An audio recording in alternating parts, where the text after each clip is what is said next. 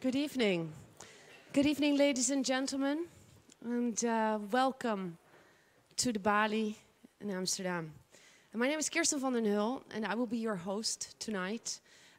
Also a special welcome, and I try to look into the cameras, to the people joining us through Livestream. There's quite a lot of them because this event has sold out completely. So congratulations to all of you here with us tonight. Yes, what are we going to do tonight? Well, first of all, let me say that this evening was organized by the Balie in partnership with the IISG, the International Institute for Social History. Home, I don't know if everybody here in the room is aware of that, but home to a considerable Marx archive since 1937, which includes some unique UNESCO World Heritage pieces, such as the only surviving handwritten page of the Communist Manifesto. And also a first edition of Das Kapital, hand-connotated by the author himself. Well, this week, the same IISG is hosting an international conference, a scholarly conference on Marx writings, Unfinished and Unfinishable Project. And some of the scholars attending that conference are actually with us tonight. So a special welcome to those guests as well. But of course, what we will be mainly discussing tonight is the work of Karl Marx, and then especially seen through the eyes of another hero of many of us here in the audience tonight, David Harvey. Welcome to you.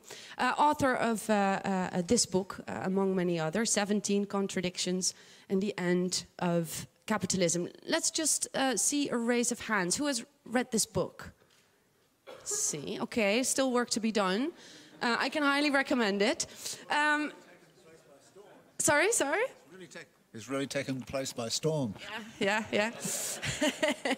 Now that we're at it, I'm just curious to see who we have in this audience. Is there anybody here who has never read Das Kapital? Yeah. People who have never read the Communist Manifesto? Yeah, they're there. Is there anybody here who considers themselves a Marx expert, maybe?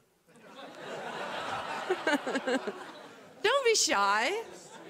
Don't be shy. We don't have any Marx experts? I saw a half-raised hand. Yeah, that was my next question. That was my next question, Marxists. Yeah? Yeah, a few, not that many, yeah. Oh, okay, now they're... Yes. And do we maybe also have capitalists in the house tonight? Yeah, we all are, says someone. Yeah. Through our pension funds, we may all be capitalists. Yeah, who knows? And do we maybe have Marxist capitalists? They also exist. No, not quite. Well, it is my great honor to introduce to you our special guest of the evening. One of the most cited humanities scholars in the world, David Harvey, professor of anthropology and geography at the City University of New York, where he is director of the Center for Place, Culture and Politics. And Mr. Harvey has actually taught Das Kapital for more than 4 decades. His course on Das Kapital is actually has been downloaded by over 2 million people. If you haven't checked it out online, please do so. It's really quite fascinating. And it appeared on the website only in mid-2008. So in a few years' time, over 2 million views.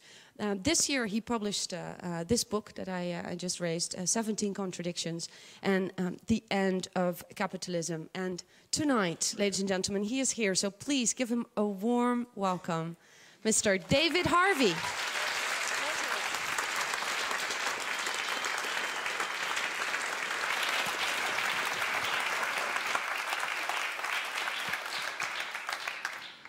Yeah, well, thank you for this opportunity.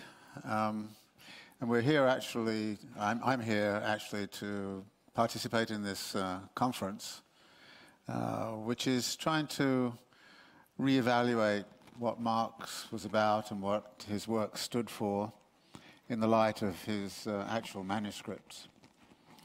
Now, I don't consider myself an authority on Marx. I don't consider myself an expert on Marx. I'm a sort of a fellow traveler in a way. And my real interests have always been in urbanization and urban change and urban configurations. And I went to the United States in 1969 at the end of a decade of urban uprisings. And I ended up in the city of Baltimore about 6 months after a large chunk of the city had burned down in the wake of the assassination of Martin Luther King. Now, there's a story about English academics or British academics who go to the United States. That is, they get there and they either go to the far left or they go to the far right. Well, as you can see, I went to the far left. And frankly, it was the experience of my encounter with the city of Baltimore and what was going on in the richest country of the world and the world's hegemonic capitalist power that was so appalled me that I thought there has to be some way of understanding this situation. And frankly, I found all of the social science literature that I had been weaned on, including economics and sociology and so on, just didn't seem to have a framework to understand what the dynamics were and what I was encountering. And when I got to Baltimore, I got involved in a big study on housing, because clearly the lack of housing provision, adequate housing provision for marginalized populations was part of the problem of inner city impoverishment. And so what I did was to start to study this, but couldn't find an intellectual framework that was satisfying. So it was at that point that I sat down and I thought, well, I'll read Marx's Capital just to see if there's anything in there that's of any use whatsoever. So I sat down and with a bunch of graduate students, and we read it after 1 year, and after 1 year we all decided we hadn't understood a single word of what we were really reading. So we decided to go back again and take another look and see what was going on. And during this course I had this very interesting interaction, which has actually been true for all of my academic life, that I was writing this big report on housing in Baltimore. And on page 1 of Capital, volume 1, you find this distinction set up between use value and exchange value. And it's a contradictory relation. It's one of the first contradictions I look at in 17 contradictions. And a house has a use value and it has an exchange value. We're delivered housing increasingly in a city like Baltimore via an exchange value system, which obviously is not providing adequate use value. So this is real tension in the housing market around this kind of question.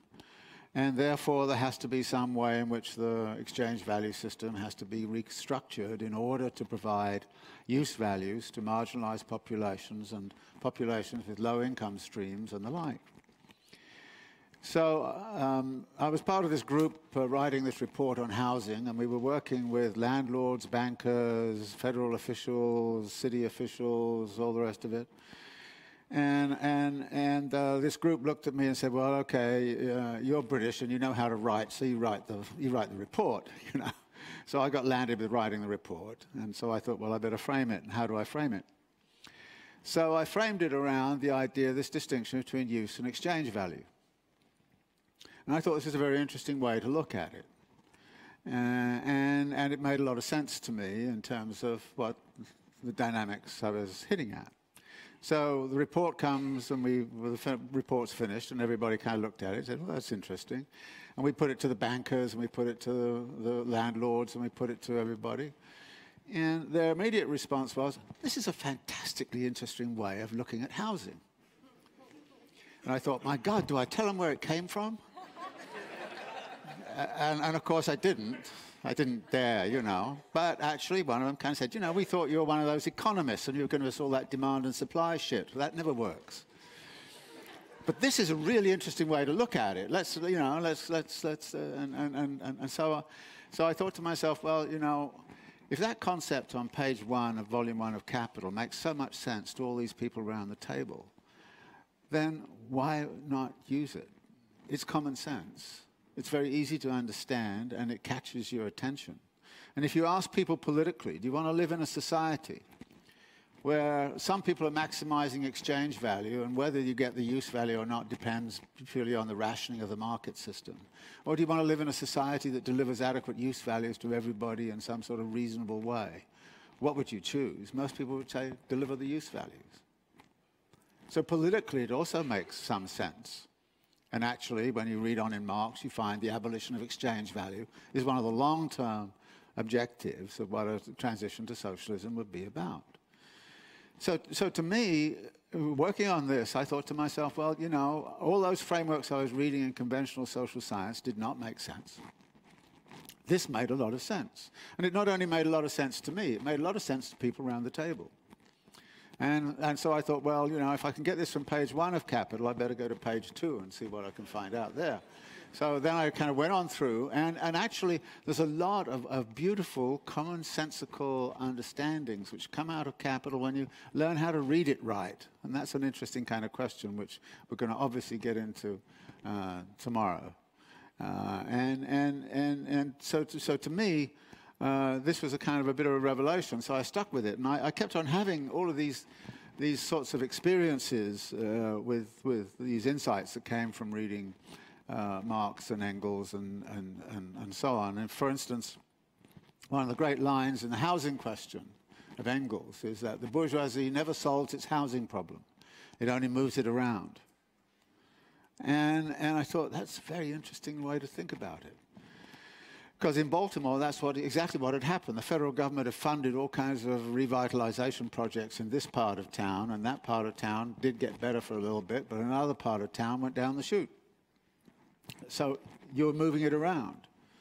And Engels then kind of says, you know, people, what they do is they you know, the bourgeoisie claims great credit for improving what we now call gentrifying a neighborhood, and say, look, it's much better.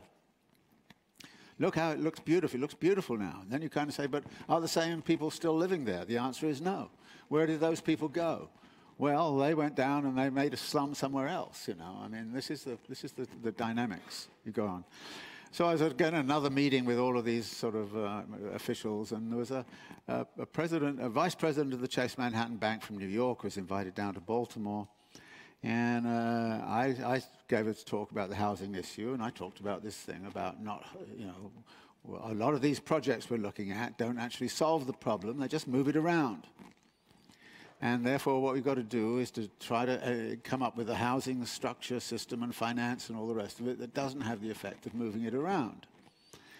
And by then, some of the people in the city had decided I was a bit of a lefty, and therefore they went after me and they started attacking me. And I was defended by the vice president of the Chase Manhattan Bank. It's the only time it's ever happened, but he really defended me. He said, look, we did this big renewal effort. I mean, there was some serious corporate stuff on this in New York in the late 1960s, early 1970s. He said, we went to a lot of work on this. We did a lot of work on this, and at the end of the day, we were very proud of ourselves for having changed this neighborhood, but then we found out the same people were not living there.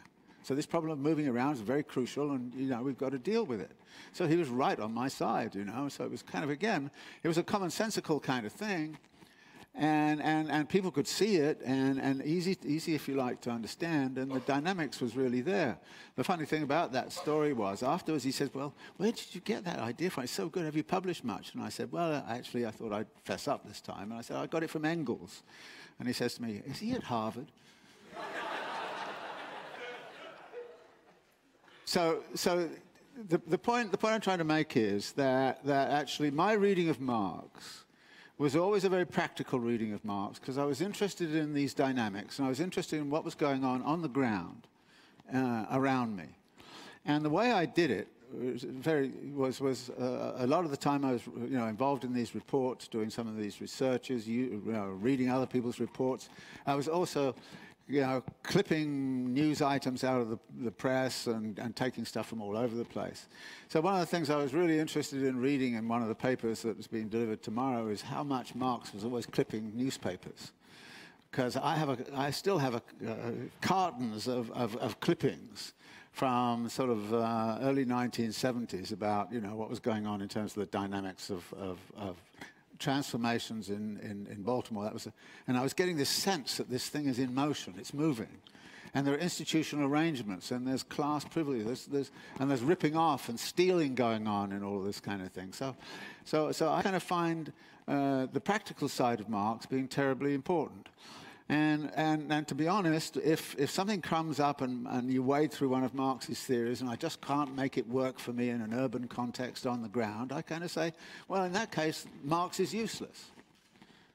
I mean, Marx was not a god. He didn't get everything right. He got a lot of things wrong. He got some things crazily wrong.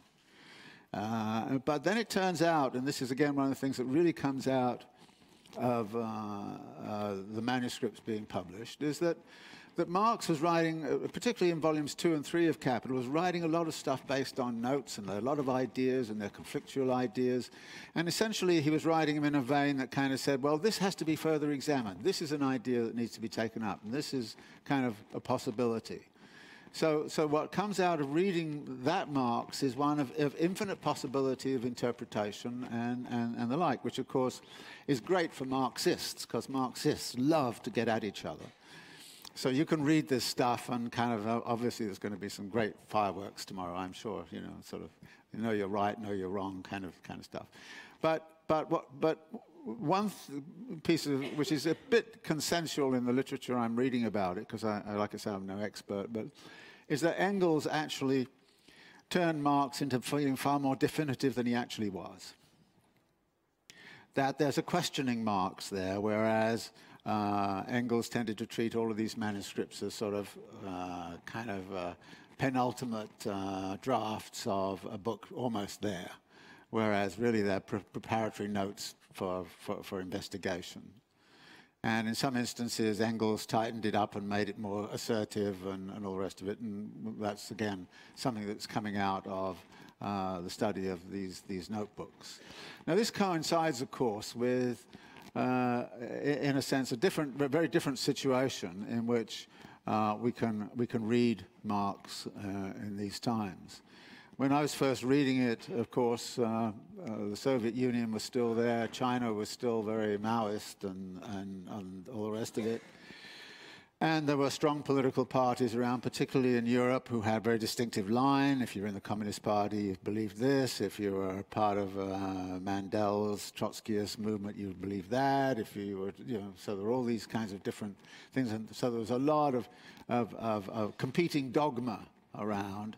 But a lot of that has disappeared. Not entirely, of course, but the Communist parties have disappeared. The power of the Communist movement, and of course the Soviet Union has collapsed, and China has gone kind of neoliberal with Chinese characteristics, or state monopoly capitalist with Chinese characteristics, however you want to call it. So we're in a very, very different situation in which it's possible, I think, to liberate Marx from certain of his historical chains, which were built by the Marxist movement around certain of his propositions.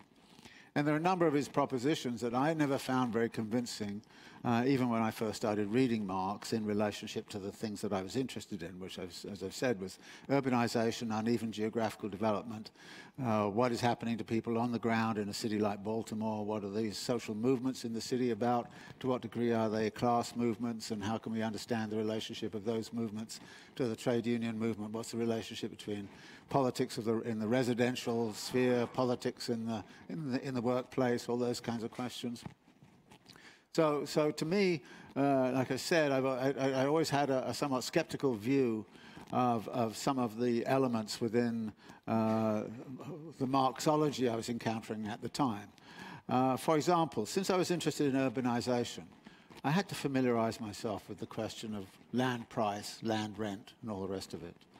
So in The Limits to Capital, which was the first book I wrote about Marxian thinking, I spent a lot of time talking about the question of rent, because you can't understand urbanization and urban development without understanding what's happening in the property market and what's happening to all that kind of thing. But presentations on Marx's theory at the time usually ignored the stuff on rent.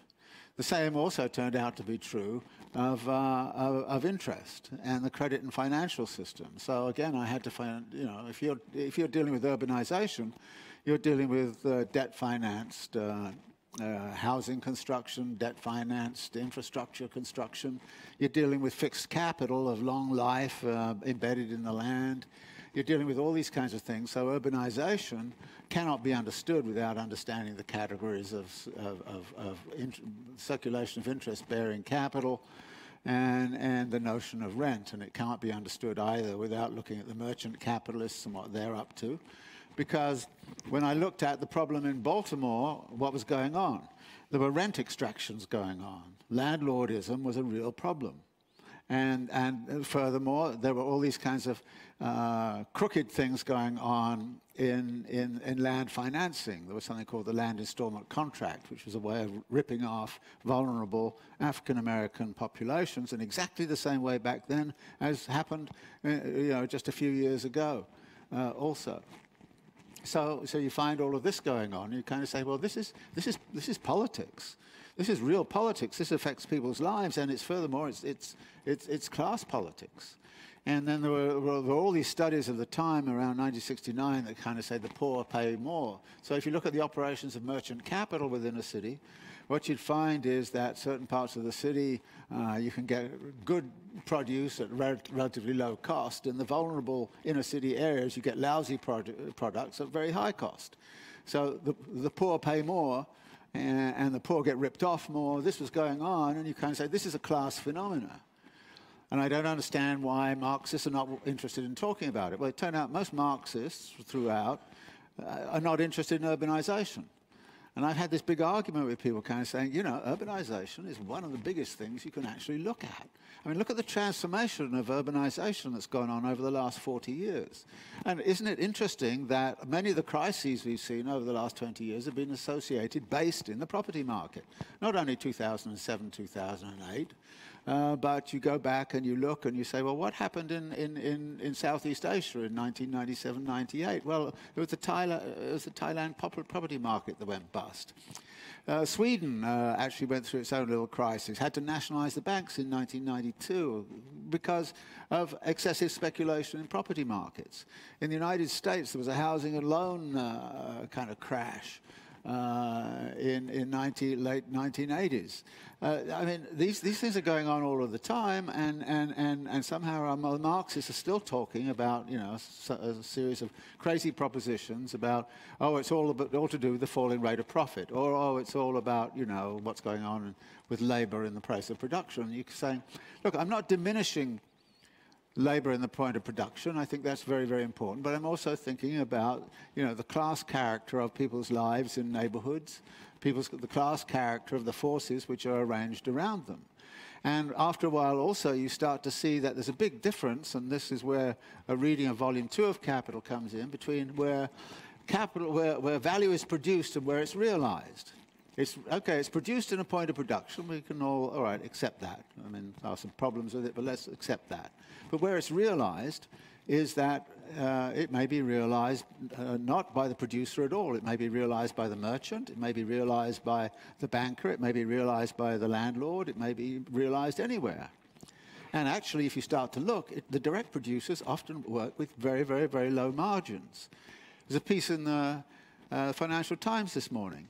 The operating profit marginal rate of Apple is 27%, so it's making 27%. Foxconn, where all the Apple stuff is made, is operating on a margin of 3%. This means the value is being produced by Foxconn in China, it's being realized by Apple in the United States. Look at the relationship between Walmart and its producers in China. It's produced one place, it's realized somewhere else. And it's not only necessarily realized by the merchants, it's also realized by all of these others who can extract value from this system. And you can even pay workers more and say, if the workers get very, very, very, very tough and struggle very hard, and this was also going on in Baltimore in the early 70s. The workers very, very hard, and they politicized and all this kind of stuff, and they managed to get higher wage rates. So they're better off, huh? Well, what happens if suddenly, oh, they're better off? Okay, we can charge them more rent. Okay, what happens if we can actually suck them into sort of credit relations where they actually, you know, have to pay their credit card costs? I mean, you know.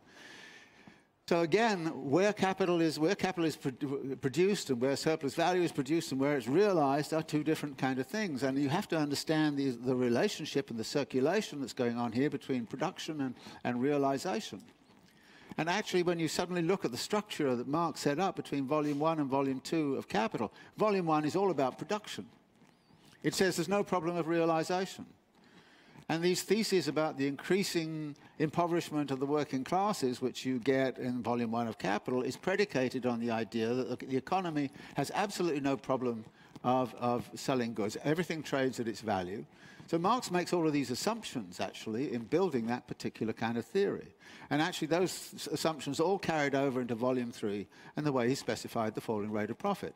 Relax all those assumptions, and you get a completely different story. In other words, Marx is full of contingent propositions, which go like this. If the world is constructed like this, then you see this. But if you change the initial propositions, you get a different story. And Marx is perfectly well aware of that, and these are the kinds of things he usually did. He said, okay, we're going to make a very small, confined model under certain limiting assumptions. And those limiting assumptions are there, and then I can define for you what's going to happen. We're going to get a falling rate of profit. But now I relax the assumptions. And as I relax the assumptions, what do I see? You don't get a falling rate of profit at all. You get something completely, you know, completely different. So you have to learn to read Marx that way, but I didn't need the mega manuscripts to tell me that, because it's obvious when you're just reading the text as they've come down to us that this is what is going on. And it's very surprising to see that the way in which Marx abstracted and theorized about things is structured in this way, and you get very, very peculiar responses. For example, in the general law of capital accumulation, where he's talking about the production of an industrial reserve army, he assumes there is no problem of finding a market and that there's no implications of the way in which the surplus value is divided between interest, rent, profit of merchant capital, and the like. In other words, those questions are completely eliminated from consideration in Volume 1 of Capital. Now, is capitalism a world in which, you know, those things don't go on, where there's no implication of how the credit system works and what the credit system is about and how it operates? Well, of course not. And Marx knew that perfectly well, but he would say things like, well, the credit system can come in here, but we leave that till later. Well, you know, the totality of the thing would require that you get back to what has been left later and reintegrate it back into the story, which is what I had to do when I was looking at urbanization. I couldn't leave it and say, okay, I'm going to examine the dynamics of the property market in Baltimore and commercial use of land and all those kinds of things. I couldn't examine all of that and say, I'm going to examine it as if the credit system didn't exist, as if rent didn't exist, because I'll deal with them later. I couldn't do that. I couldn't look at what happened in Haussmann's Paris when I did the big study on Second Empire Paris without looking at financial institutions, what developers were doing, rent, and all the rest of it. You just, you know. So the practical side of me was saying, well, I need to put all of those things into the picture, and I need to integrate them with some of the dynamics, which is described in Volume 1 and then is also described in a different way in Volume 2, because Volume 2 is not about production, it's about realization, which means that it's about the market. How can you actually take the capital and the value that's being produced and make sure that it gets realized in the marketplace in some way or other? What happens if there's no market there? And that's where Marx also famously started to say, well, there's a real problem here because the workers are getting poorer and poorer and poorer, and if they're getting poorer, then where the hell's the market going to be for this product? So you get different arguments coming out in Volume 2, and at the end of Volume 1, you see the workers getting poorer and poorer and poorer. At the end of Volume 2, Marx starts talking about the way in which the workers their income needs to be jacked up by bourgeois philanthropy and all the rest of it in order that they can engage in something called rational consumption. And rational consumption, as Marx defines it, is about the kind of consumption that's required by the producer in order to realize their product. So the structure of Marx's argument starts to come into vision, precisely, I think, because of the necessity of using these sorts of things. And then you look and see, well, the falling rate of profit, for example, is specified as if, and it's exactly the same propositions as in Volume 1. The falling rate of profit occurs because there is an increasing productivity, and as there's increasing productivity, you need less laborers, and if labor is the source of value, then there's less value being produced, and therefore you're going to get a declining pot of value because of the dynamics of technological change, which are predominantly labor-saving. I mean, that's the sort of argument. But that presumes that you can do that without any problem of realizing the product in the market and all those other kind of assumptions. It assumes that there's no role of the credit system in here. One of the arguments that I would make is that the repression of wages, which has gone on throughout much of the capitalist world since mid-1970s onwards, has to some degree been relieved by the explosion of the credit system. And as the credit system explodes, then that, of course, gives you a fictitious demand, which is accelerating and in some sort of way. Now, this kind of leads people, however, to then look at what Marx did and kind of say, well, if Marx could specify the falling rate of profit without mentioning the role of credit, then obviously what happened in 2007, 2008, and truly there are a bunch of Marxists who really argue this, what happened in 2007, 2008 had absolutely nothing to do with financialization. They must be mad. I mean, completely mad. I mean, what a ridiculous proposition. And they said, well, Marx specified the falling rate of profit, you know, without talking about interest, so we don't have to talk about that. But actually, when you introduce the dynamics of the financial system, you see all kinds of things happening there. And again, one of the things that seems very important to do, and why I've always felt very important to do, is to either broaden the way in which Marx's concepts work so that they can embrace certain situations, or actually to say, well, I'm not going to use that idea. I don't think the falling rate of profit is a good idea, frankly. I mean, I think it's a plausible argument that may occur in certain kinds of situations. But one of the corollaries of that argument is that capital should be employing less and less labor. And actually, the world's labor force is expanded by 1 billion people since about 1980. There are 1 billion more wage workers now than there was in 1980. So first, that's the first piece. And then you kind of say, well, okay, what are those wage workers doing? Are they productive of value, or are they doing something else? And we have this habit of saying, you know, car producers are producing value because they're producing cars. And I say, well, what about those people producing hamburgers? And everybody says, oh, well, you know, that's not really, you know, it's not masculine kind of banging things and this kind of stuff there. It's kind of, but actually, why are people producing hamburgers not producing value? Of course they are. And how many restaurants have grown up over the last 50 years, and what's happened in the restaurant trade, and how much value is being produced, and how much surplus value is being extracted. And you've only got to take Marx's definition of value and say it's not simply about the individual labor, but it's about the collective labor, to say, oh, well, the collective labor includes the waiters as well as the people who are actually making the hamburger. So let's actually look at the production of value and surplus value in McDonald's. And isn't it interesting that McDonald's is now the biggest employer of labor in the United States, far more so than General Motors, that used to be the biggest employer of labor back in the 1970s. The biggest employers of labor in the United States are Walmart, McDonald's, and Kentucky Fried Chicken. But they're producing value, all of them. Okay. It's just we don't like to think, you know, it's not, it hasn't got that image of you know, the unionized worker, you know, with the great sort of hammer and sickle and all that kind of stuff.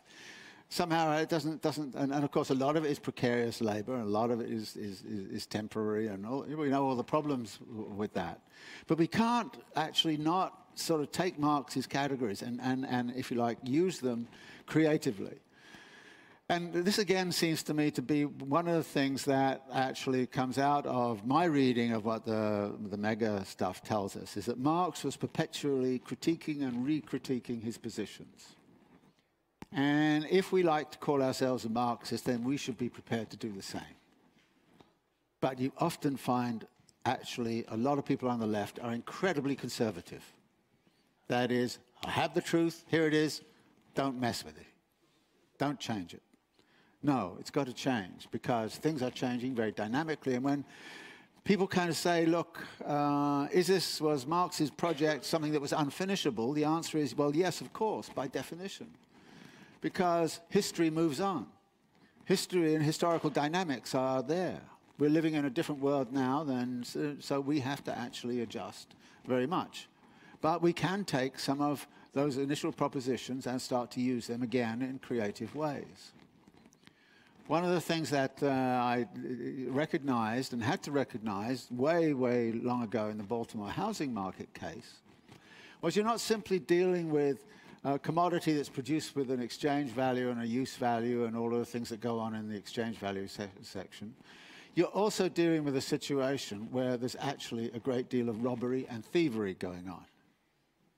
And actually, if you look at what happened in the subprime crisis in the United States, the amount of illegality that was going on was huge. There was downright robbery going on. It was, and a Florida judge at some point said this when presented with all these facts. He said, you know, this is one of the biggest transfers of wealth, of private property wealth in American history. And it's all been done illegally. The foreclosures, half of the foreclosures were illegal. Now, what's going on in a foreclosure? 11 million foreclosure notices have been served in the United States since 2008. 11 million. 7 million of them were actually operated, and about 5 or 6 million led people losing their houses. This was huge. And actually, a good half of that loss was illegal. Now, what is this, and how did it turn out to be illegal? What were the mechanisms?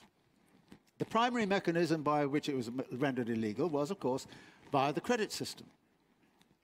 Now, when you look back and you sort of say, well, wait a minute, let's see what Marx has to say about the credit system. Well, he talks about it as a vehicle of speculation. He talks about it as a vehicle of extraction of wealth.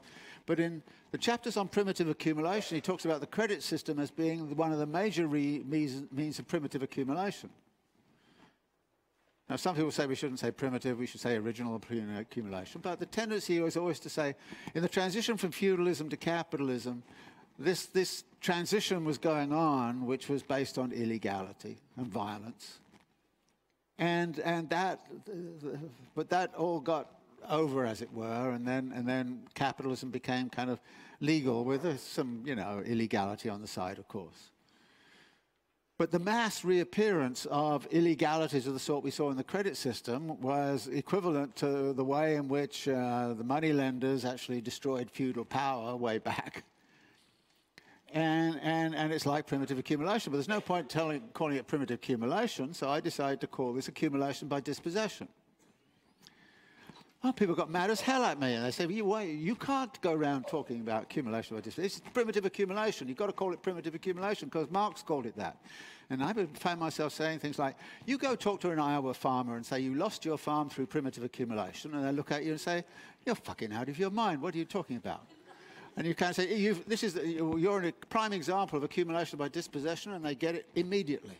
Yeah, there's been accumulation, and I've been dispossessed. Somebody has ripped me off. Okay, so let's go with the thing of accumulation by dispossession. How much accumulation by dispossession has been orchestrated through the financial system? How much of capitalism's survival over the last 30 or 40 years has been through manipulations of this kind? Well, I can't quantify it for you. I just know that the loss of asset values in the African American and Hispanic communities in the United States was around somewhere between $40 and $80 billion. Okay. And that around that time, Wall Street was awarding itself bonuses of between $40 and $80 million. Now, I can't show that that money went from there to there. But if somebody loses $80 million over here and somebody gets it for free over there, in particular gets it for free over there for screwing up the world's financial system, it seems to me that actually there's a good argument, inferential argument, that kind of says, look, there's some relationship in this totality, which is robbing off people here and putting assets over there. again, this is something that you have to kind of look at and use in a dynamic sort of way. And when Marx wrote one of his great initial essays, which was kind of for a ruthless criticism of everything existing, it's a very modest title, you know. But when he did that, it seems to me we have to actually exercise that amongst ourselves. And one of the great things about reading Marx's texts is that actually he has so many ideas about, you know, how things relate to each other. And what I tried to do in the 17 Contradictions book is to put together some of those ideas around the theme of contradictions. And what became very interesting to me as I worked on this was the way in which the contradictions relate to each other. I mentioned the contradiction between use value and exchange value. And it's always, you know, it's very, very, very critical. But that, you can't have that contradiction without having a measure of exchange value. So you need to have a measure of exchange value. What's the measure of exchange value? It's money, but what's money? Money is a representation of value, which is the social labor which is done, which people do for others, mediated through the market system. But there's a real problem. When you look at volume 1 of Capital, you see immediately that actually there's a real contradiction between the representation and what it represents. That actually social labor cannot be privately appropriated directly. It can only be privately appropriated because the representation of social labor takes a form, i.e. money, which can be privately appropriated by private persons. So there's actually a contradiction between value, social labor, on the one hand, and its representation, money. Now, that contradiction allows private persons to appropriate social wealth. And that, of course, then actually underpins the existence of a class distinction between those who can appropriate the private wealth and those who can have to give up, who appropriate the social wealth, and those people who have to give it up. And beyond that, of course, then is the fact that none of that system can work without private property. And private property cannot really work without the state. So you've got another contradiction between private property and the state. So suddenly the contradictions all relate to each other. They're all integral with each other. They flow into each other and they support each other. And in certain instances, they counteract each other. That is, if the use value exchange value system gets out of whack, then the state might step in and do something about it. In fact, in this case, what we see is the state stepped in and made it worse through the 1995 Housing Act in the United States, which actually encouraged subprime lending. And it did so for a very good social reason, that is, the poor had no access to credit. So the answer was, give them access to credit. And actually, the left, during the early 1970s, was waging a huge struggle so that minorities, women, and people in general of low means could get access to credit. In fact, that was a left cause. And something was passed in the United States called the Community Reinvestment Act, which forced banks to open up and actually give credit. I mean, in the mid-1960s, women could not get credit. African Americans could not get credit. Recent immigrants could not get credit. And this was therefore considered one of the reasons why impoverishment was perpetuated. So, okay, open up the credit. And then what happens? Well, all of this other stuff happens, you know, later on down the line. This is what contradictions are about, which is very good politically, because what it says to you when you're thinking about what your politics is about is be careful what you ask for. Really be careful what you ask for. Because, yeah, they can open the spigots, but if it's a class-dominated system which is going to actually suck wealth out, then there you go. There you go. So there are lots of ways, it seems to me, that by giving a much more fluid kind of understanding of what Marx is about, it becomes a fantastic base upon which to actually start to probe into dynamics and problems of this kind. And to me, it's been a fantastic experience always to go back in there and teach the thing again, and then suddenly find, oh my God, you know, there's a piece here that I missed last time, which actually opens up, say, a theory of deindustrialization. In Volume 2, there's a whole theory of deindustrialization, which I never realized was there until I did the companion to Volume 2, and I suddenly thought, you know, 3 pages, wow, You know, he really lays it all out there very, very, very simply as to why this is inevitably going to be the case. So for me, this is a very exciting moment in the sense that there are all these possibilities opening up, partly because there are all these questions about the text, how much Engels actually interfered and made it into something that it wasn't, all the kind of questions that Marx had asked, and all of the potential solutions that exist in those in relationship to those questions. And for me, anyway, there's both an intellectual excitement about this, but I think also a political excitement. Because what those contradictions I'm talking about tell you is roughly what we should be thinking about. Should we be thinking about the construction of a society in which some people can make immense amounts of money in the exchange value system on providing maybe use values? And if you ask people, well, would you rather have a use value denomination dominate over exchange value considerations in housing provision, education, healthcare? You go down the list, and even in the United States, they'll all say, I'd rather live in a use value system. But people then don't want the state to do it, because they see the state as essentially crooked. So you go to another of those contradictions between private property and the state and say, all right, how do we actually transform that world into a world of associated decision-making, management of the commons and things of that kind? I mean, in other words, new institutional arrangements. How do we deal with the way in which money is a representation of value, and how money has become actually a law unto itself, so that it becomes the representation actually dominates what it represents? How do we deal with that situation? So there are all these kinds of political questions that come up. And by framing those political questions right, I think we can get a different kind of political orientation. Not a program, but a political orientation, asking sort of basic questions as to where we would like our society to head and in what direction it should head. And there are many other issues, I think, of this sort, which I hope will come up in the discussion. So let me leave it there and say thank you very much. Thank you very much, Mr. David Harvey. Have a seat.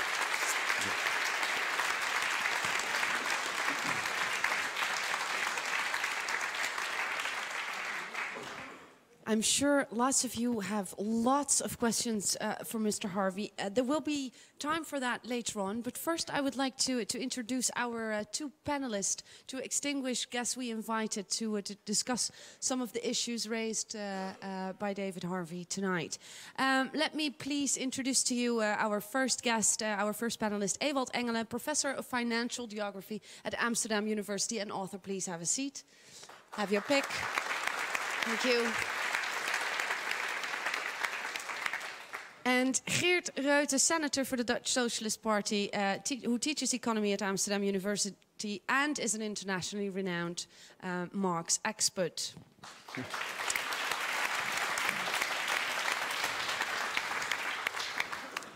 Just out of curiosity, gentlemen, but when was it that you were first introduced to Marx's writings? Mr. Harvey, David, can I ask you? Yeah, well, I started to read it when I was 35 years old. Mm-hmm. I didn't consider myself a Marxist, so I wasn't. I just sort of got into it for the reasons I said. That there was no, I couldn't make sense of what was going on around me in any other way. And did it make perfect sense to you the first moment you read it? No. No, I didn't understand it the first time I read it. And then at that point, sort of a certain feeling of academic pride comes in, and you say, I'm not going to let this defeat me. I'm going to really understand this sucker, you know. How is that for you, too? How old were you when you first were introduced to Marx's writings?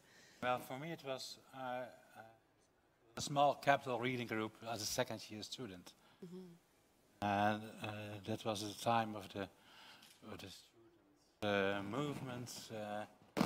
Actually, 2 years after, I was teaching it at a polytechnique because the students there, Sociale Academie, they had managed to they wanted to be taught Marxian economics. So,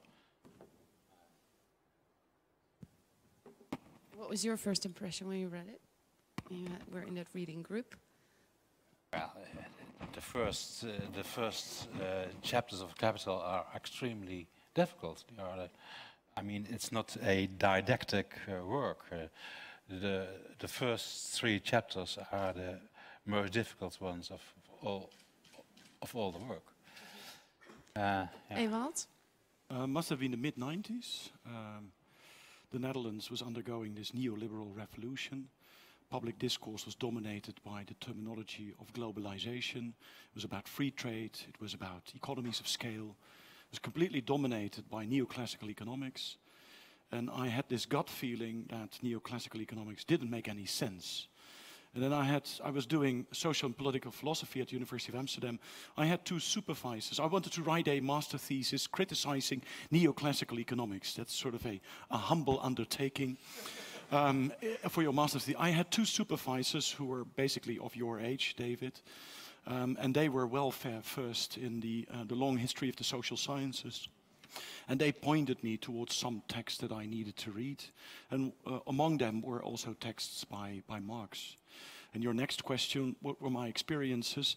Well, one of the issues with the texts of Marx is that you're not only, when you start reading them, you're not only reading Karl Marx, you're also reading the immense amount of interpretations and exegesis that has been given on top of that.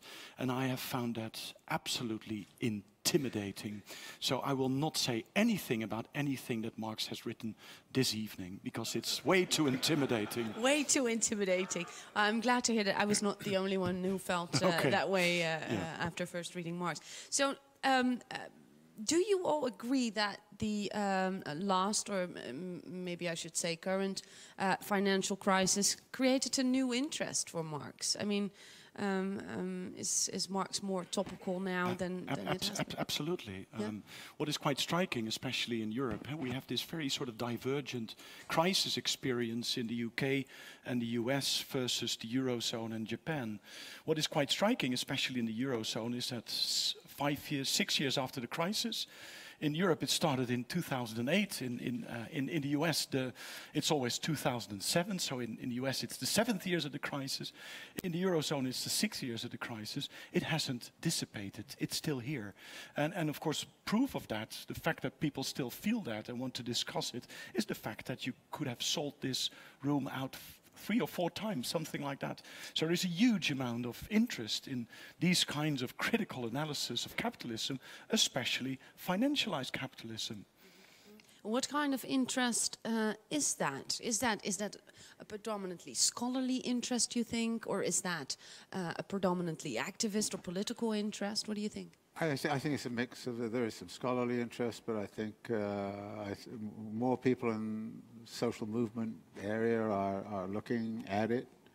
I think they are looking, however, for people like ourselves to produce literature that they can readily understand, and I get a little angry at my scholarly colleagues because they're very busy making Marx far more difficult than he already is. And that's the way, of course, in which you get tenure in academia.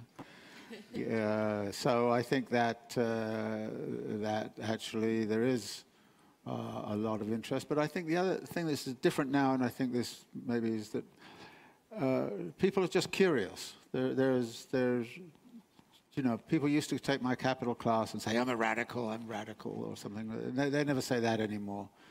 They kind of say, you know, I just want to know what this guy's about, you know, and so let me see. But is it only about what the guy is about, or is it also trying to make sense of the conjunction? I think they were like me, you know, way back. You know, they're curious because they're sitting in these classes and that doesn't make any sense. Economics 101 doesn't make sense in relationship to what's going on, so they want to have something else. Yeah. But have those people changed? Have Marx's readers changed? I mean, you've been around. You've read Marx for the last 4 decades. Yeah.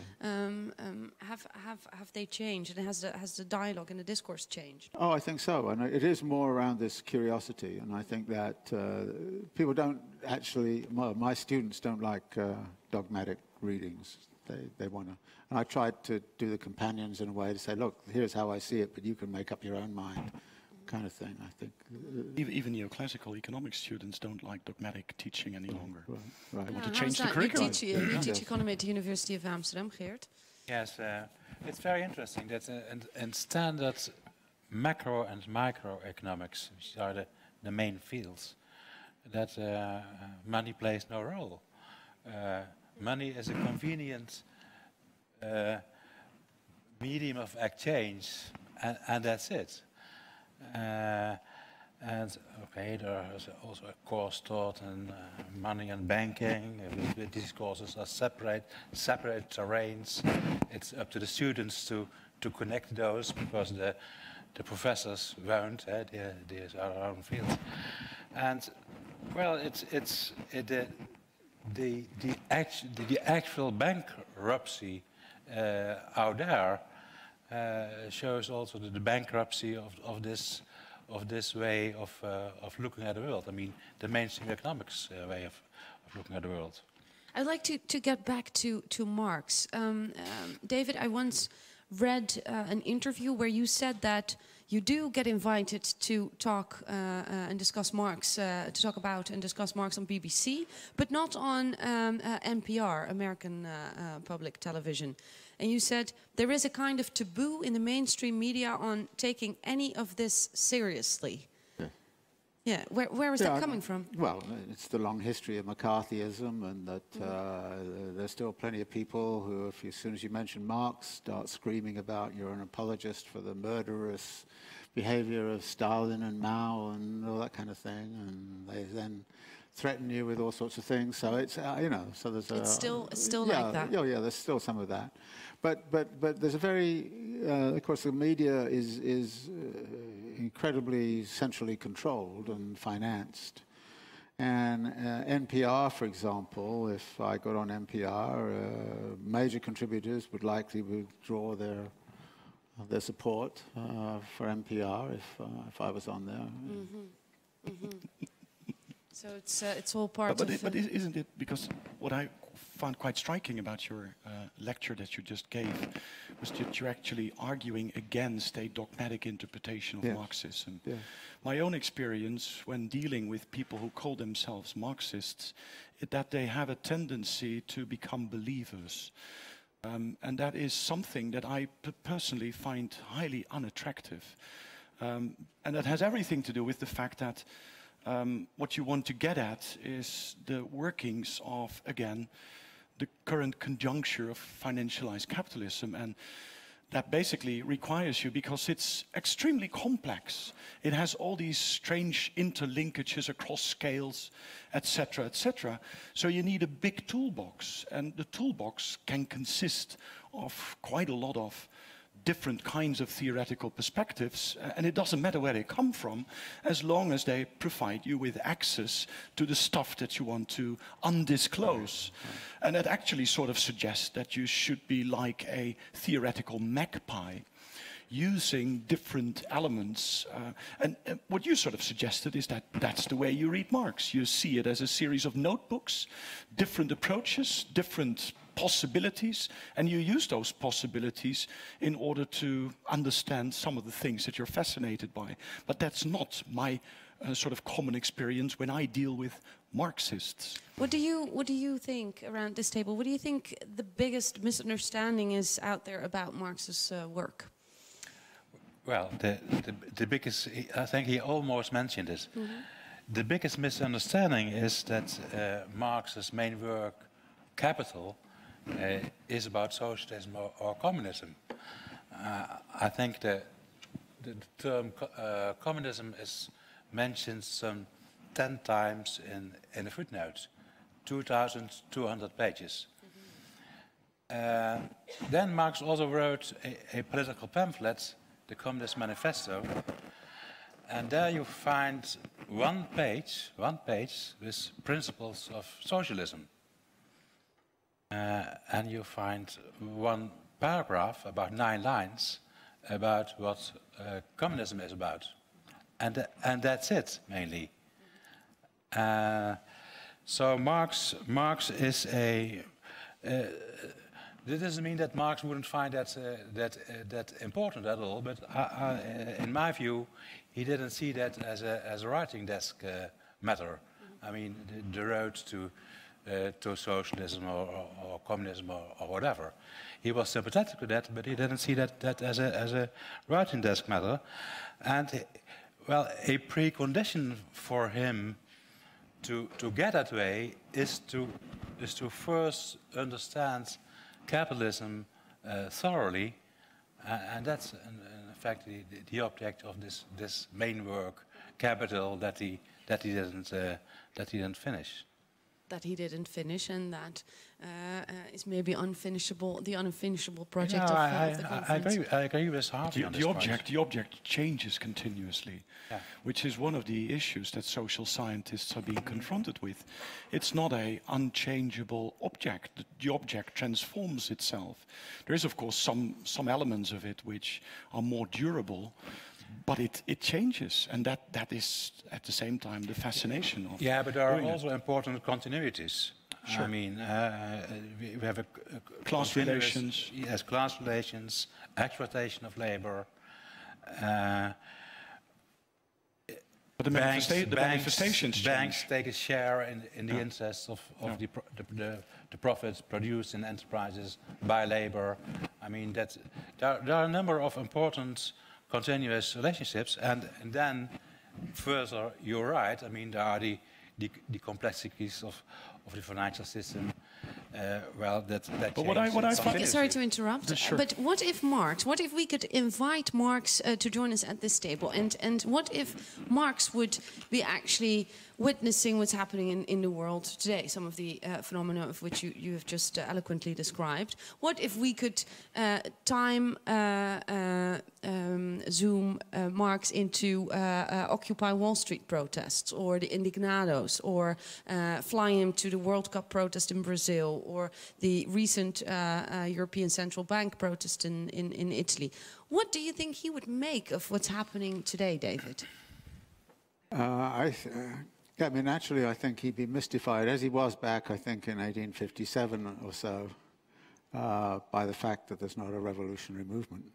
I mean, so many people have been ripped off so badly around the world, everywhere, that you would have thought that by now people would have said, enough is enough, let's get rid of this system and make one that's much more humane. My guess is he would be appalled that, for example, I mean, the amazing thing about those foreclosures that I mentioned, maybe 6 million people lost their homes, and preliminary surveys about what they thought who was at fault was they blamed themselves. This is a classic neoliberal personal responsibility kind of thing. And he would be appalled at the state of consciousness that existed.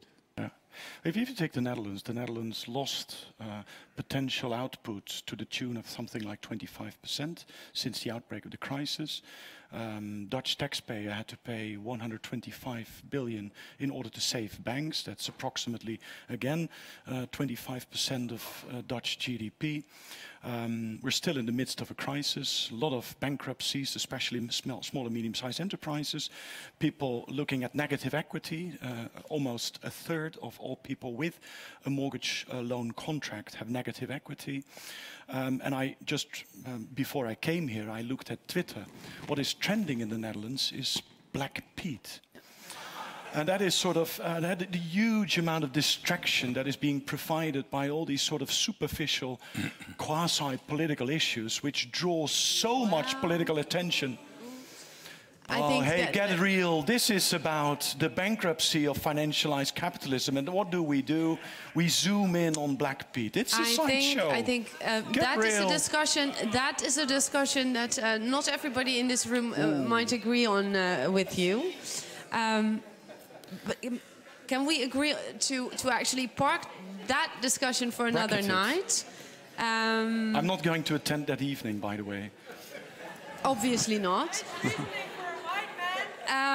But what I would like to take from your point is the lack of revolution, lack of anger, lack of movement, actually propelling forward. What do you think, Geert, is the explanation for that?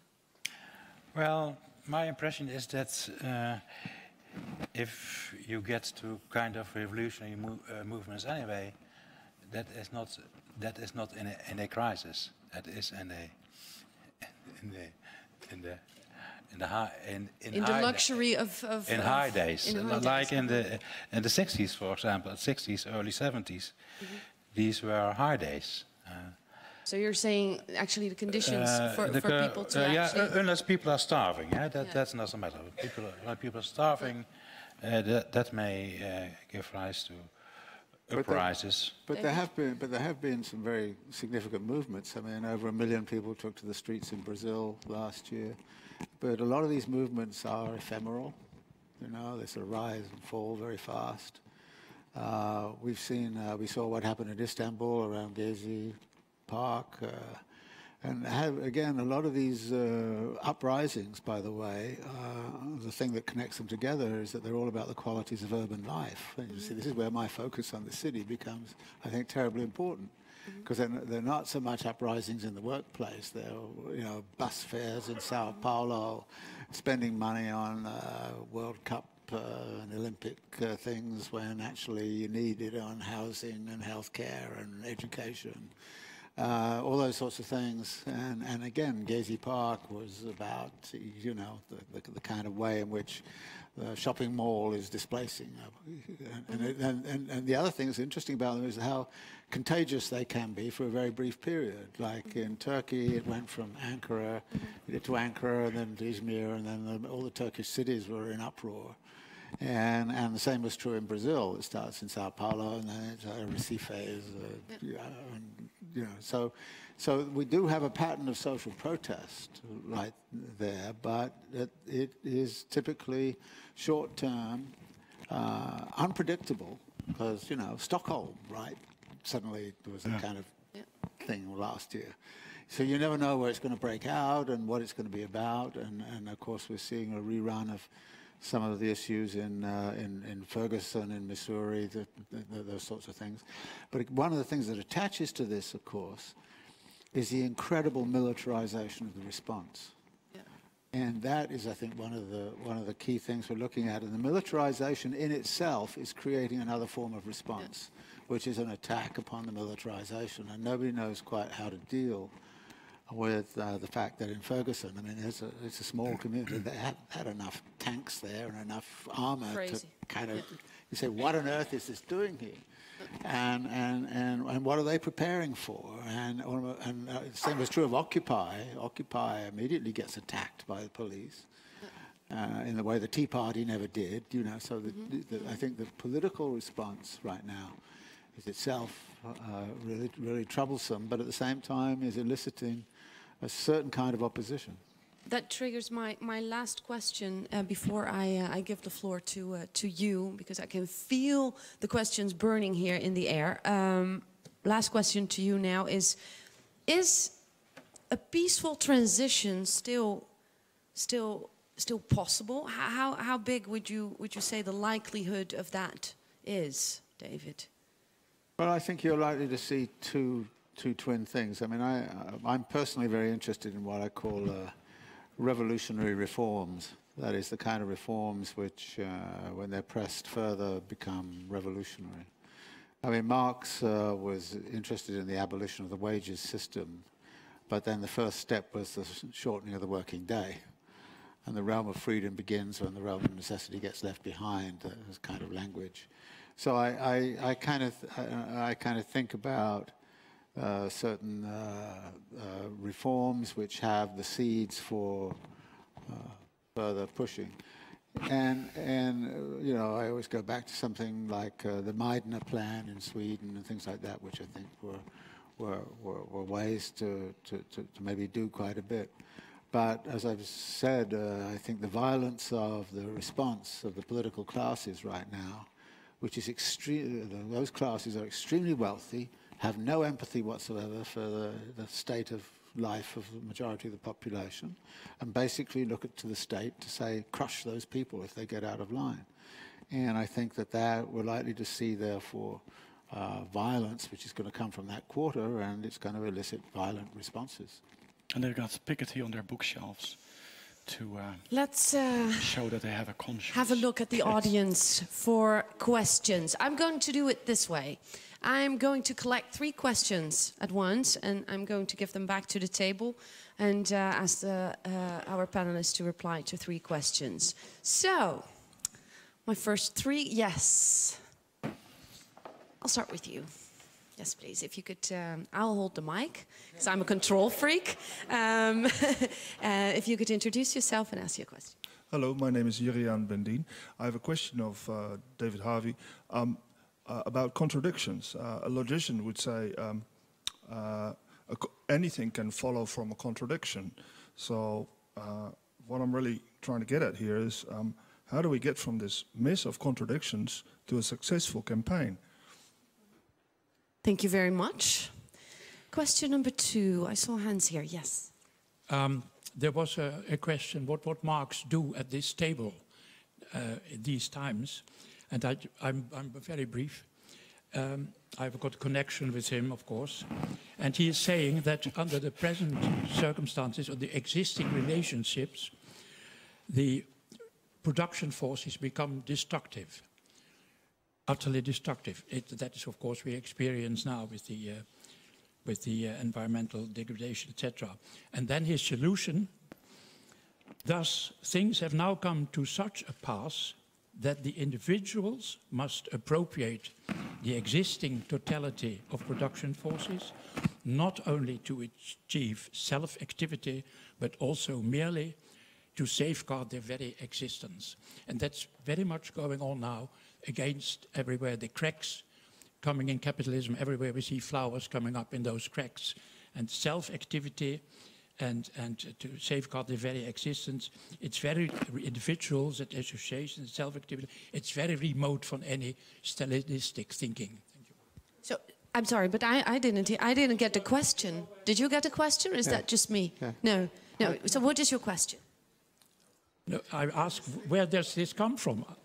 Where does this come from? That was the question. Okay, thank you very much. I'll come to you later. No, but these are all men, and I'm a feminist, so I give the floor now to a woman. Yes, there you go. Thanks. My name is Angela, and I've got a question for the entire table, or actually mainly David Harvey.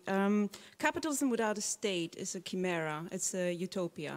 It cannot exist without state infrastructures. In rebel cities, you mentioned a couple of anarchists, David Harvey. So I'm wondering, like, can we envisage a non-capitalist state? I would really be interested in you answering these questions, because you, in all your work, you never really answered that fully. Thank you. Okay, so I go back to the table now. Some tough questions for you all. First, about the contradictions. Then I'm not going to repeat the quote, but what did you mean by that, or where does that come from? And the last question about the possibility, the feasibility of actually a non-capitalist state. Well, the contradictions, yeah, I think they're indeterminate in the sense that you're saying that they can go on for a very long time. The question is, when do they get to a point where something has to give?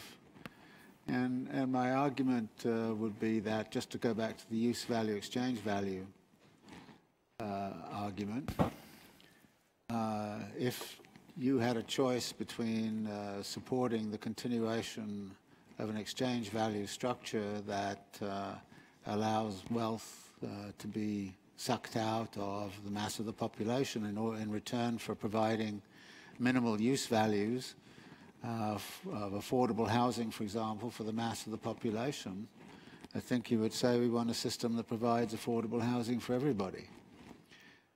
We have this crazy situation in most of the major cities of the world right now, where upper-class housing, condominiums and things like that. I live in New York. You go around and there are big condominiums, and at 9 o'clock at night there's no lights on in them. Nobody's living there. They're just simply speculative items for people to play games with. At the same time as there are thousands of people homeless, and a lot of people living in inadequate housing. And you kind of say, that's the kind of situation I want to remedy. and I want to pay attention to the use value side. And if the exchange value side is not doing it right, then we abandon the using that, and we find some other mechanism, which ties back into the state question. Is the mechanism going to be the state?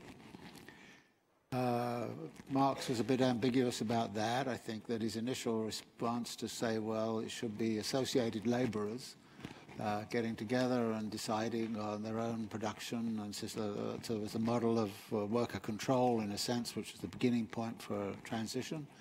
But then I think Marx also recognized that when it came to big infrastructures like, building whole transport networks or sewage systems or water supply systems, that you couldn't do it simply through a bunch of associated laborers getting together and saying, okay, we're going to build the Brooklyn Bridge or something. Things can't happen that way. We can't build airports that way. We can't. So we need some kind of apparatus that has the capacity to provide infrastructures.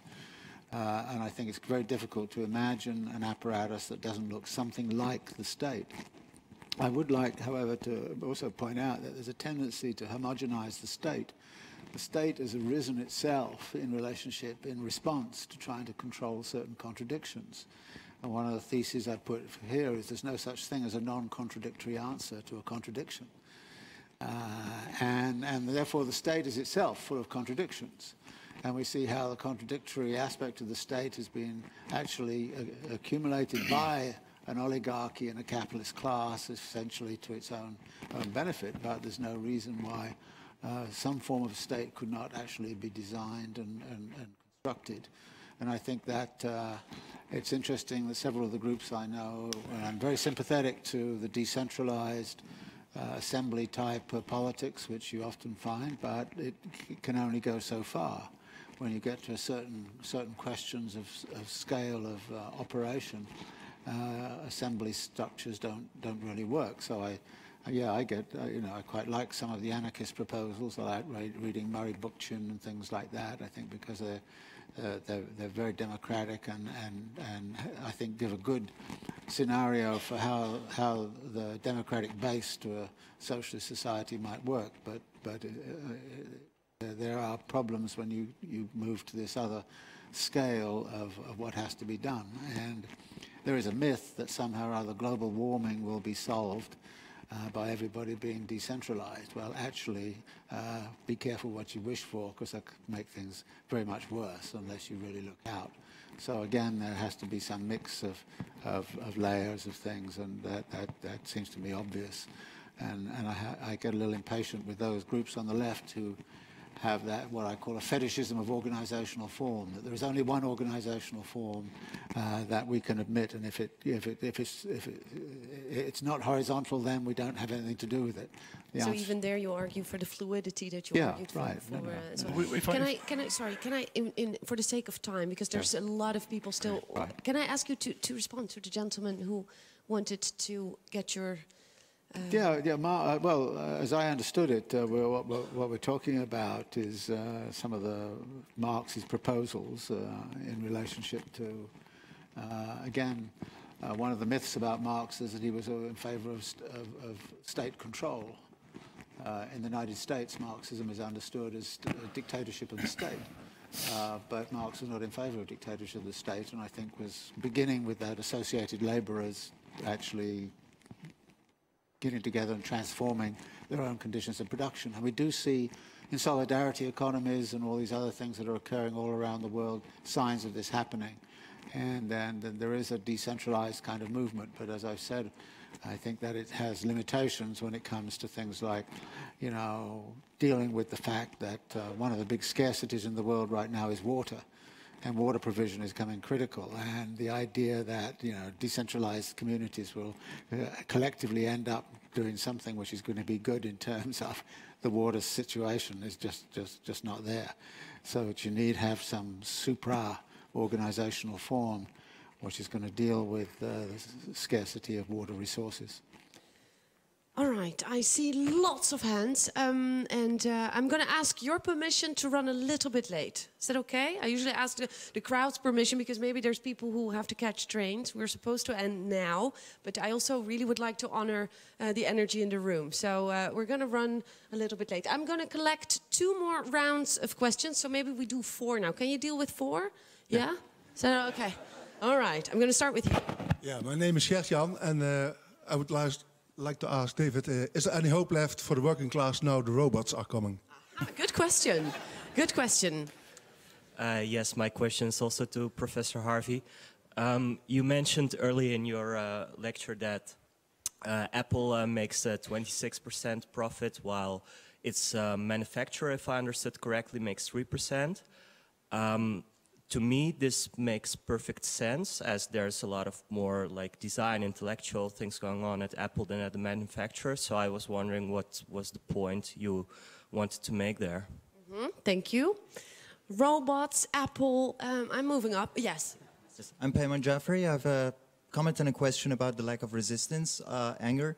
I totally agree with Ewald that there is lots of distraction, but the point of Black Pete is that the distraction is that people are busy with racism. But no, it's important because Marx was writing about the necessity of the solidarity between Irish workers and British workers, for instance. Thank you for making that point. There is a question. I had a question. David was rightly talking about the importance of realization of value and that lots of movements are being shaped around that. But of course, still it is important what is happening at the point of production, and there are still strikes going on. And how can we bring both together? Because that's, I think, very important for the coming period, because we are going through a transition of reformation of working class identity, consciousness, and even composition. And that's the reason why we have a lack of resistance. So if we can maybe manage to bring those together, we can move forward. Thank you very much. Last question on this round. I saw your hand. I'll come to you in the next last round. Hi, my name is Renato. I'm from Brazil. I'm actually going to connect with the previous question. Here in the Netherlands, there is a notion of freedom of expression, which is often used as freedom of oppression. So freedom of expression, you can say you are racist, you can say you hate women or whatever. And I actually see this kind of behavior in Brazil manifestation, who turned out to be very far right, and the results are being seen now in the election. We have the most right parliament in 50 years. I would like to ask the table and Mr. Harvey, what do you think about this kind of new subjectivity that is becoming explicitly a bit fascist? Thank you very much for those questions. Let's start with the first question on the robots. Should the working class be afraid? Yeah, I think they should, but at the same time, I think that you've got to be careful not to fight. I mean, the left fought a losing battle against automation in manufacturing in the 1970s into 1980s, deindustrialization. The same thing is now happening in services. You go to the airport and you check yourself in. You go to the supermarket and you check yourself out. I mean, so this is all happening. But there are still, I think, many areas which are increasing and expanding, and there are limitations on robots. But we shouldn't, I think, resist automation. I actually think automation is a good thing. The question is, well, how do people, you know, what does work mean in this new situation of you know, artificial intelligence and the like? Right, let's move to the second question of the gentleman in the corner about value added yeah, well, by Apple. you know, there's a whole argument right now about cognitive capitalism, and that somehow or other scientists produce immense amounts of value, whereas workers on the production chain don't. If Apple got 10% and Foxconn got 10%, that might work, but this is just simply monopoly power. And monopsony, which is being used and is used by Walmart as well. By the way, Walmart doesn't innovate much. I mean, at least you know, Apple does. So I think that you have to be very careful about venturing into this world of, you know, taking one line out of the Grundrisse about the general intellect and turning it into a general theory of cognitive capitalism seems to me to be kind of a bit shaky Cognitive stuff. capitalism, yes. You forget to mention the tax arbitrage which is conducted by Apple. Most of their profits is kept outside of the US jurisdiction, so they don't pay any taxes, which basically mean that they don't contribute to the maintenance of the material and immaterial infrastructure, which is of course suggesting that the profitability is coming out of fiscal creativity. Yes, a lot of it is. Well, a lot of major corporations these days are financial corporations, even though they make General Motors. Then to the point of the gentleman there in the green sweater. Yeah, I think that, no, I mean, yes, of course there's a lot of work going on, and, you know, and I was like the way Gramsci talked about this way back in 1919. He kind of said, okay, the factory councils are very good, but they're sectorally organized. We should organize the community, because in the community we put together street cleaners and bankers and all this, and bank clerks and all the rest of it, and we get a better idea of what the total condition of the working class is. We get a much better perception from there. By putting those two together and having organization in neighborhoods and connecting them to organization in the workplace is the optimal form of politics. And this gets back to the kind of question of subjectivity. I mean, I think a lot of issues these days are about the creation of political subjectivity. And, you know, this is a big topic, and I don't think I can go into some of the things I think about that here in any detail, but it clearly is something that has to be looked at. I mean, the way in which neoliberalization has been about a transformation of political subjectivity on the part of many elements in the population is in itself, I think, an indication that political subjectivity is not something that's fixed. It is actually created. And therefore, one of the failures of the left, I think, has been not to be working on kind of the transformations of political subjectivity in a mass way. And that means producing the literatures, producing the thing, but that then requires building access to the mass media, all kinds of things of that sort, which are very difficult to do given the concentrations of political power right now. And does that also partly explain the rise of fascism in a country like Brazil, like the gentleman over there? Well, yes. I mean, you know, I think it's... I mean, this is even more serious a problem, it seems to be, in Europe than it is in Brazil. It's very, you know, countries like Hungary and so on are just appalling right now, and it's very difficult to see how there can be any, you know, radical transformation. All right, now. Yes, I will come to you, but first I promised a gentleman over here that has been very patient with me. I'm going to ask you to be concise. The announcement said, talked about Piketty, and I haven't read his book yet, I have to confess, but his analysis is supposed to be that the rise of interest on capital is rising faster than what laborers can earn. What can Marx add to that analysis? Interesting question.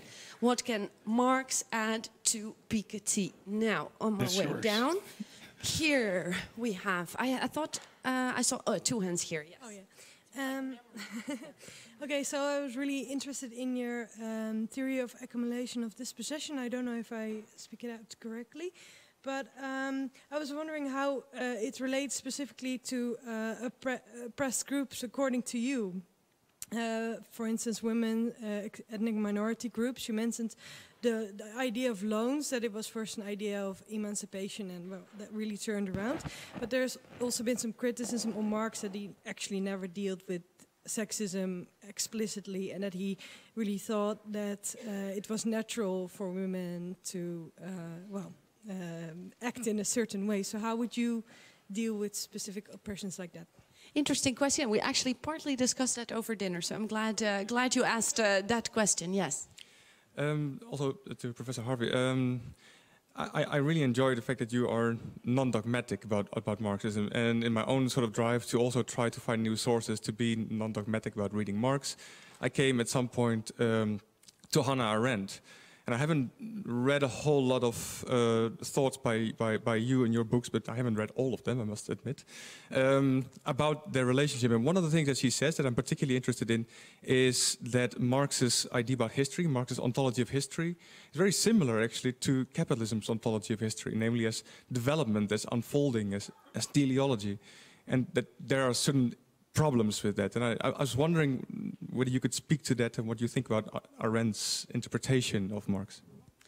Now, we've talked a lot about subjectivity. I'm going to be very subjective, and you are going to ask the last question of tonight. So I know there's still other questions out there, but if you could come to the microphone.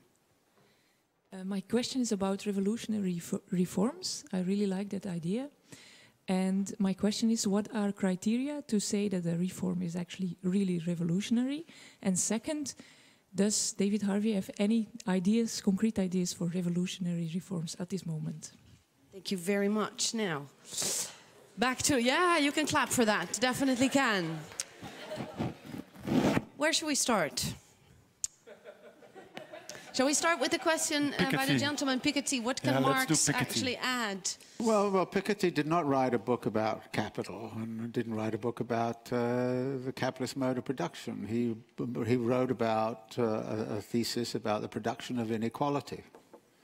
And then came up with this very kind of simple kind of thing about, you know, the rate of growth versus the rate of return on capital. And said you're going to get increasing concentration of wealth. Well, kind of that's what Marx says happens in Volume 1 of Capital. So, you know, why bother to read Piketty when you can read Volume 1 of Capital? And I think it's very interesting. These things come out at certain political moments, and I think that you know, the Keynesian left in the United States has felt disempowered for some considerable time. You know, people like Stiglitz, Krugman, and so on are not being listened to in where it really matters. And they seized on that book and used it, I think, as a vehicle to get their own voices heard. So they started praising this book to the sky. So it became a bestseller, and it's renowned, I think, for being the most unread bestseller of all time. That is, people don't get beyond about page 20 and then put it on the table and make everybody impressed by the fact that they've read Piketty, you know. Let's move to the question here on my right about gender and Marx's work. Well, Marx was a bit ambivalent on this. He made some very kind of sexist comments every now and again, and he then made I think some very profound comments about new relations within the family and the role of women and things of that kind. So, you know, you can take it both ways. But he was basically a Victorian and had a certain kind of Victorian sense of morality. So I don't, you know, again, this is something I don't.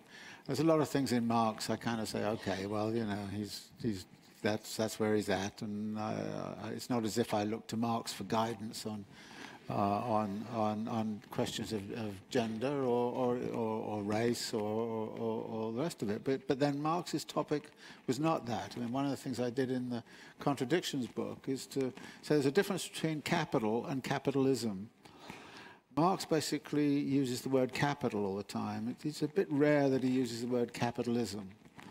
Capitalism is the whole historical formation, if you like, which exists, which is complicated in all its kinds of ways, whereas the theory of capital is specifically about how the capitalist mode of production works and what its internal contradictions are. And that's what he's after in Capital. So his objective is not to unravel all of those things, and you can kind of say, all right, well, I'm not going to read him because he doesn't deal with the questions I want. But on the other hand, if you want to know how capital works, then there's probably no better guide to it than actually going through and looking at Marx and, you know, working through some of the ways in which he sets it out. And we have two questions left. We have the question here by the gentleman asking. Now I'm trying to rephrase it and I'm losing it. Can you summarize it? Oh yeah, about Hannah Arendt, of course, how could I forget about Hannah Arendt? And we have the question by the lady over here about revolutionary reforms. Yeah, well again... So we start with Hannah Arendt. In writing, well, you probably might want to do it, but in writing, Marx often wrote in a way that's a bit teleological, no question about it. But actually, when you get into him, a lot of the time, what he says is it's impossible to be teleological. It's not a linear unfold. I mean, he does use that language sometimes, but other times he uses a completely different language, and then you decide to yourself what kind of language you want to go with. I'm a kind of anti-teleological, and I think the unfolding of contradictions is a much more interesting way. And when you look at those unfoldings, you end up with a non-teleological, because there's all these possibilities, which means you can go this way or that. I found Arendt very useful, by the way. I used her a lot in the New Imperialism book, because she has, I think, a very good take, and in particular understood the role of she and Rosa Luxemburg, between them, understood, I think, the role of primitive accumulation and the continuity of primitive accumulation. And so I find her work quite interesting. And then there's a question about revolutionary reform. Well, there are lots of revolutionary reforms, which it seems to me the simplest way to look at it is to say we have to undo all of what Thatcherism was about. We have to undo all of what Pinochet is about. And to their credit, I think the student movement in Chile is probably most strongly able to articulate that it's not just simply education, it's also the whole ball of game that has to change. And to the degree that political consciousness and subjectivity was, in a sense, remade by Thatcherism, and actually, she really actually thought that. I mean, she said, my task is to change the soul of the people. And if I can do that, that is the most important thing. And she really did a good job of it, as I mentioned in the case of the foreclosures. And so revolutionary reform also would be to kind of say, open up the university to the kind of stuff that we're doing, open up the media to the kinds of things we're talking about, open up the discussion of political subjectivity in a new kind of way. Because to the degree that people, I think, understand what is going on around them, and to the degree that we can, on the left, create a non-dogmatic voice about transformative possibilities, then it seems to me that we'll have a much better chance of changing things in ways which we're going to deal with many of the crises that exist around us. And, you know, there are other things like a guaranteed income, all those sorts of things which would, it seems to me, go some way towards alleviating the current situation. But once you move in that direction, you're moving in an entire... In other words, you've got to turn the neoliberal prospect around. I mean, okay, we had the crisis of 2008, but people still think neoliberal. And think there's a neoliberal solution to it. And in fact, there is a neoliberal solution, which is concentrate wealth and power even more among the upper classes. They're the only ones who've come out of this crisis better off than before.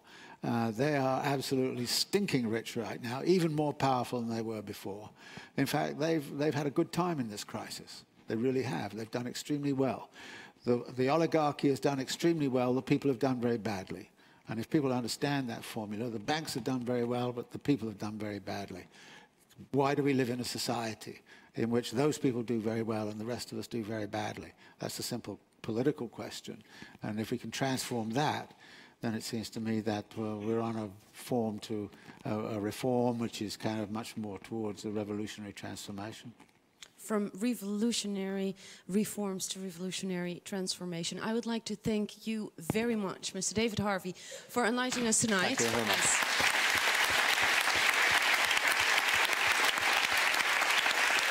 And of course, also a warm thank you to my two panelists tonight, Geert Reuten, Ewald Engelen. Thank you for joining us tonight. Yes.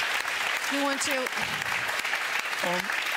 Saturday afternoon, There's going to be a manifestation against TTIP, which is another sort of example of the corporate capture of the state apparatus, both in Europe and in the United States. So if you want to join us for that manifestation, you're very, very welcome. Thank you, Ewald, for that call. I particularly would like to extend a warm thank you to the people joining us on Livestream. Of course, also thanks to you for your patience and participation. My name is Kirsten van Deul. Keep changing.